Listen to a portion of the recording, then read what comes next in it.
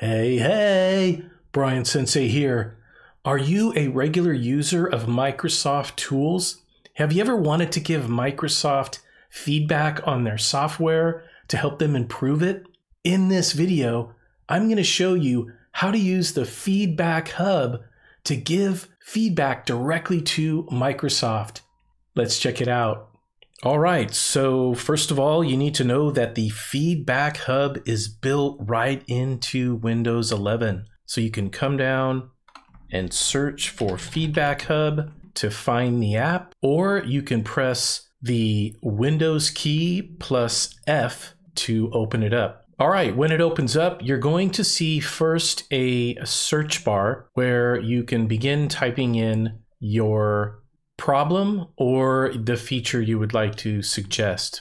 Now you'll notice down here that it says sign in to get the full experience of the Feedback Hub. I highly recommend signing in so that you can track the suggestions or problems that you report, and you can also upvote other suggestions that people have submitted. I'm going to go ahead and sign in and we'll look at that. All right, so here I am all signed in, and I'm going to go ahead and suggest a feature. This one has to do with Microsoft Teams for home or personal use. And I would like the Teams for Home app to have the same features as the Teams version for work or school. Go ahead and hit enter. All right, so here we can already see similar feedback. So at the very top, we see all feedback, and then we see my feedback. So I'm going to go through here and see if someone has already suggested this. And if they have, I can upvote it instead of starting a whole new suggestion. And I'm not seeing it there, so I'm going to go ahead and click the button here to give new feedback.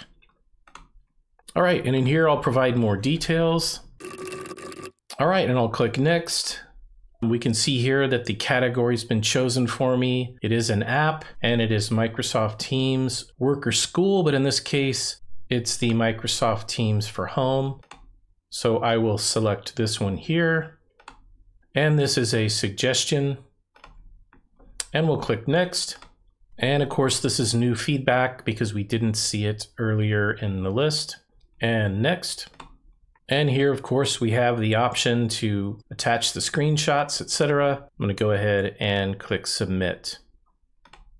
All right, and that is done. Now, when I come back to the Feedback Hub, because I'm signed in, I can click on my feedback and I can see my existing suggestion here that I just submitted. And over time, I can come back in here and check on it, see if it has any comments, see if there's some upvotes, if other people in the community agree with me. And I can also add my own comments if I want to provide some additional detail. And because I am signed in, I can upvote these other suggestions. So say I wanted to look up feedback regarding Teams, I can come up here, type in Teams, search, and we can see the different suggestions. Here's a suggestion to add features from the old Teams to the new Teams, such as being able to change and see your status from the taskbar. This is something that I could also upvote if I agree with it. All right, and so that is how you utilize the Feedback Hub in Windows 11. If you liked this video, please let me know in the comments below. Also, if you want to see more of these videos, consider subscribing to my channel and click the notification button so you can be notified every time I post new videos. It doesn't cost you anything to do this, and it will help me keep my channel going. Also, if you have a specific tech tip you'd like me to create, please let me know by completing the form in the description below. And I'll see you on the next one.